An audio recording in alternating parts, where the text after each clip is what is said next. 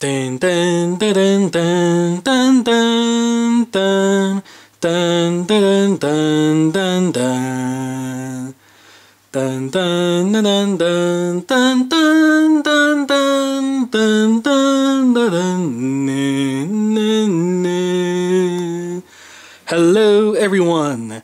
Thank you for tuning in. My name is David A. Kwa and welcome to my YouTube channel. So today we're going to talk about James Bond. It's been a couple years since I've talked about James Bond. We're going to take a look at my collection and we'll give you my thoughts on Spectre, the new movie. And then we'll just go from there, alright? I'll give you guys my thoughts on who the next James Bond should be and stuff like that. It'll be a fun video, okay? So there's a couple things missing. If you've watched my video games, my videos from the past when I talk about James Bond, you may notice some things are missing. I've been looking up and down my room for it, and I can't turn my room upside down any further. I don't know where they are, but there's a couple books that I have of James Bond. I don't know where they are, alright? So we just have to... I'm gonna say screw it, let's just make this video, alright? Let's just go ahead and start. I only have one book that I can show you right now, and that's Carte Blanche. It's kind of hard to hide it. I do have like a comic book, a little graphic novel of James Bond. I don't know where it is, but there it is. This is the only book I have. It's not original Ian Fleming stuff, but it's actually a good story, by the way. The movies, if you remember, my uncle went to Vietnam and he bought me all the movies. They didn't come with their original packaging, but at least I have the films, alright? So here I printed off from the internet these boxes right here. They have all the movies right there. So they all correspond. So there it is. Okay, I don't have the original packaging. He just got the disc only. Okay, these are official right here. So I got Skyfall, Quantum Solace, Casino Royale, Diner Day. We got some, like the Women of James Bond or whatever it's called. What is this called? Bond Girls Are Forever. And then we got the James Bond story on DVD. We got that spoof movie, Casino Royale. Okay.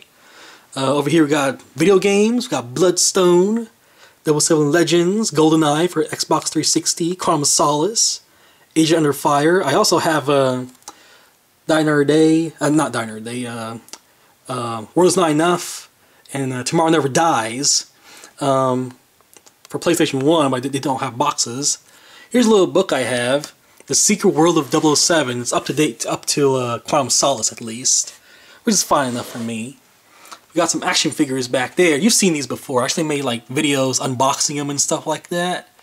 I just pop them back into boxes. And then here we have magazines. Let's put these away.